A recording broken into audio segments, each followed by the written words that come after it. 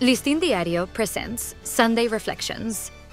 Director's Reflections for Sunday, September 29, 2024. Survive but also evolve.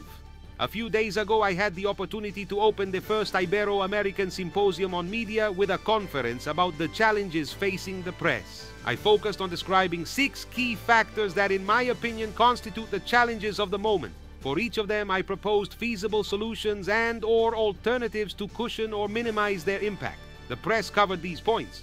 But in essence, what I wanted to highlight is that the immediacy of social media, the proliferation of digital platforms, and the rise of new technologies like artificial intelligence are testing a business model that for decades was the informative pillar of societies. The positive side of this is that the diversification of sources and information formats has allowed journalism to reach more people in more places and through more channels.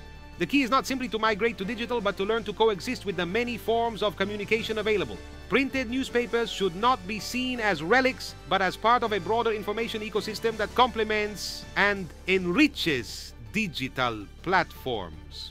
The credibility, depth, and rigor that characterize traditional media remain their great assets in a world saturated with immediate information, often lacking verification.